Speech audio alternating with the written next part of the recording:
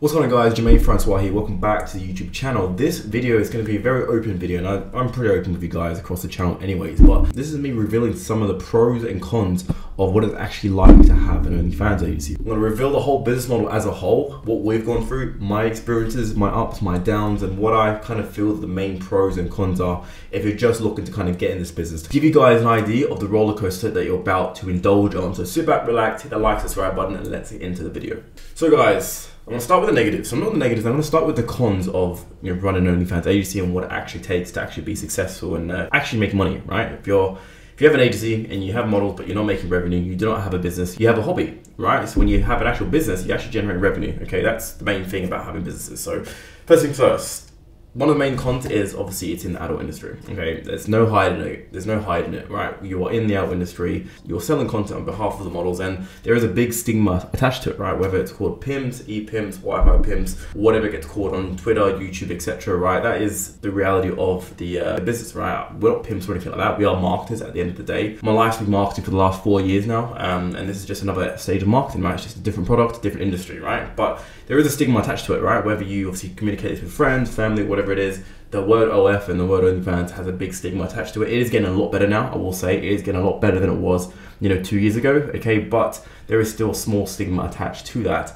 But that's just the reality of what we're dealing with, right? So that's point number one, is the adult industry, such a stigma attached to this business module of OnlyFans marketing. Next is the late nights. This is something a lot of gurus out there on YouTube, etc., won't really speak about, and that is the late nights that you experience. And I feel like, I don't know why they don't talk about it, right? Late nights in regards to like chatting, when you first bring on your first few models, right, you really should be chatting first to understand the dynamics, how to sell, how to obviously access the vault, how to queue, how to post on the feed. You need to kind of learn those skills yourself first before then outsourcing to a team, to sexers, to chatters, whatever you want to call them, right? If you don't understand the service itself, how are you going to hire for it? How are you going to measure KPIs? You genuinely need to understand how the product works and how the service works before you can outsource and delegate to a team. That means, you can imagine, in this industry, especially if you're working with a model in your home country, you're going to experience a lot of late nights. That's because that's when the buy-in window is at, right? It's where most of these guys are essentially like active and most horny and all that good stuff, right? So you're gonna have a lot of late nights, right? And I still have Invoke Marketing, which is my paid ads e-commerce agency. So I was doing Invoke Marketing from like 8:30 a.m. to like 1 p.m. That's when I was doing like the deep work for that. Then I was doing OF from like the afternoon to like the mid-evening, and then I was doing sexting and chatting around like 8 p.m. to like 11:30, 12 a.m., right? And it gets even later sometimes. And that's just a sacrifice that you have to make. And any agency owner that tells you, hire chatters straight away when you first sign an agency, I personally agree with it. If you look at the fundamentals of business building, you can't hire for a service that you don't have 100% full clarity on.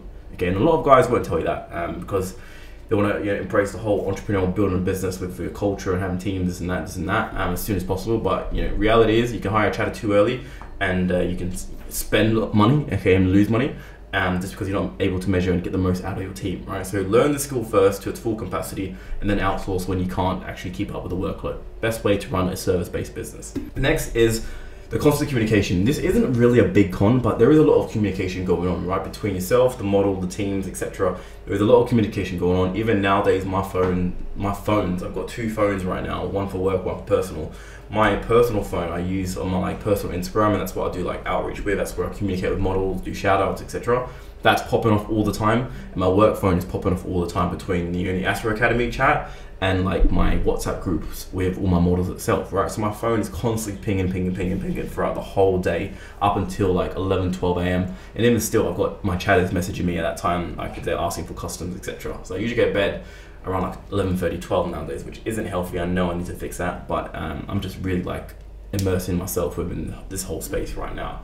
To have a quick tea break. This is jasmine Chinese tea. If you guys have never had jasmine Chinese tea before, this shit hits, right? Especially good after like dinner and stuff. Moving on. So the fourth con is the constant account bans. Obviously, we are black hat marketing at the end of the day, so we're gonna face a lot of account bans. We are going against the terms of service of like Snapchat, Instagram, Tinder, Bumble, Plenty of Fish, like all these dating apps that we're going against their terms of service, which means we're kind of promoting things that you're not meant to promote on the app, which accounts for a lot of account bans that you will face in the industry, right? And that's just normal, right? You are black hat marketing at the end of the day. Nevertheless, it's still freaking annoying. So they're the main cons that I would say that you kind of associate when having an OnlyFans marketing agency. The pros definitely outweigh the cons, and you're going to see this now, right? So the pros, the money, right? Hands down, the money is amazing because you're essentially selling a product that's always going to sell. Sex is always going to sell. There's always going to be lonely men out there. It's bulletproof. It's recession proof. So if we go for a recession, which we are right now, but we're probably going to hit it a lot harder. It's recession proof because people get laid off the jobs. It's sad to say. These men get laid off the jobs. They're at home doing nothing. Where do you think that money's going to go to, right? They're lonely. They're going to seek instant gratification. They're going to seek instant dopamine through the internet, and yourself, your chatters, and your models are going to be right there knocking on the door, right? And that's the good thing about this space, right? We are recession proof, we're COVID proof, and if there is COVID, everyone's in lockdown. Imagine everyone's going to be on their phones. That's going to be even better for our industry, right? So it's pretty much a bulletproof industry, and there's not much that can take this down.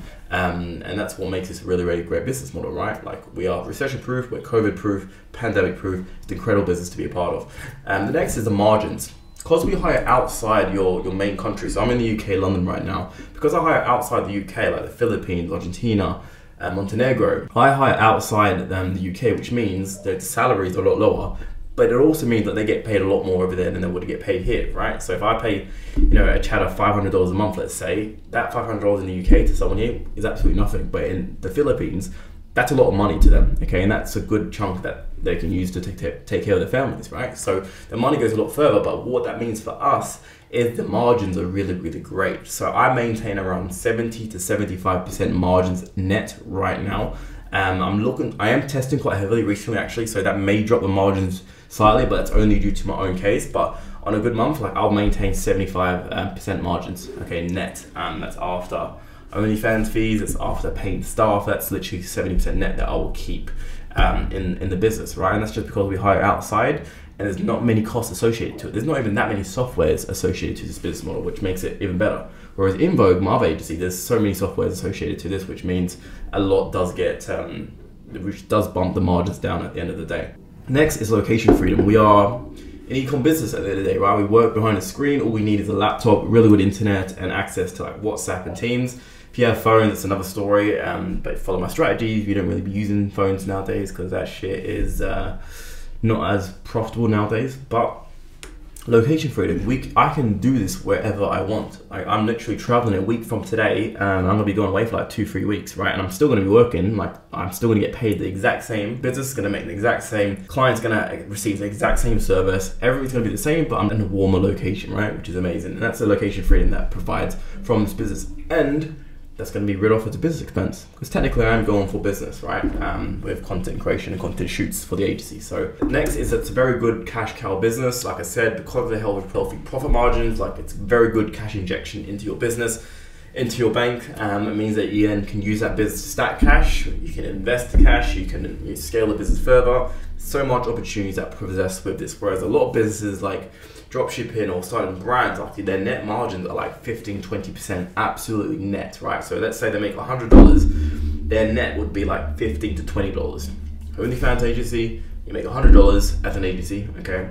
After you pay chatters, you'll probably keep like $70 from that, right? So margins are really, really healthy, which makes it a very good cash cow business. Next is a network. Through this YouTube channel alone, I've met so many unique, incredible people, right? Not just the students that have come through the Only Astro Academy, just the people that I've met through like networking through different Telegram groups, other agency owners doing a lot more than me.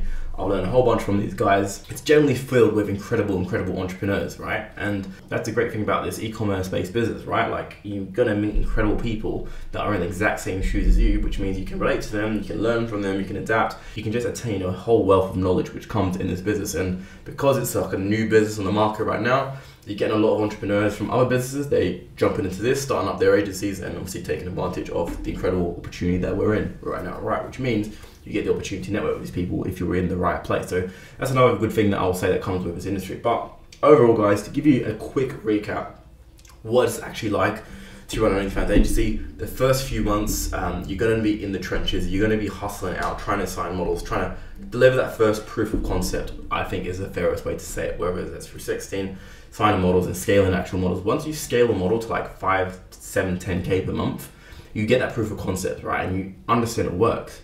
You can imagine if we take 50% of that, you scale a model to 10K a month, you get 5K of that, right? You times that by 4 models, you're at like 15, 20 grand a month business, okay? And that's an incredible place to be at the end of the day, right? So yeah, it's an incredible business model. I think that we are still reasonably early to the market. In the next year, it's going to get saturated, as I said, on a few other businesses. I think we are in the 2019 SMMA, right? If you guys have come from that space, you know, when all these large guys in the industry were absolutely killing it right at that moment. I think we're in this space right now with OnlyFans. In a year's time, we're going to see the boys and the men separate. All the shit agencies are going to go to shit. All the good agencies that have their own brand, their own actual established authority are just going to continue to excel, right? So that's where I think the business is going right now. But yeah, guys, the first few months are going to be treacherous. You're going to be learning a lot. You're going to get shit kicked out of you. You're going to get rejections and bans left, right, center. But if you can just hold on long enough, if you can just stick at it long enough, okay, you are going to see success. The only way you lose is if you quit. If you can just stay at it long enough in this industry, I've literally documented my whole journey on this YouTube channel. Go back, go look at all my documented journey series, right?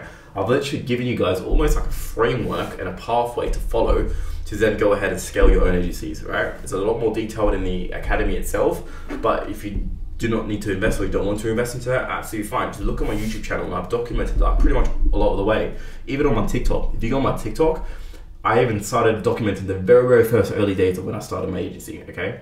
So go look at that, and you can generally scale this, and you generally have the capacity to scale this, but just know that the first few weeks, first few months are gonna be treacherous, and it's a business at the end of the day, right? If every business owner that started a business was successful, the world would be full of entrepreneurs, right? So it's meant to be hard at the end of the day. So take that in mind, bear that in mind, and just really stick at it. But overall, like, incredible business opportunity that we are in right now. I am focusing 70% of my energy into only Astra and the OnlyFans business itself. I see this business scaling to 80 to 90 to 100K in the next few months, just because of the amazing opportunity and the proof of concept that I've personally been given in this business, right? So hopefully that makes sense, guys. The good, the bad, the ugly about having an OnlyFans agency in 2023. Hopefully you guys gain some value and some gems out of this. Hit the like button, hit the subscribe button, and I'll see you guys in the next one. Peace out.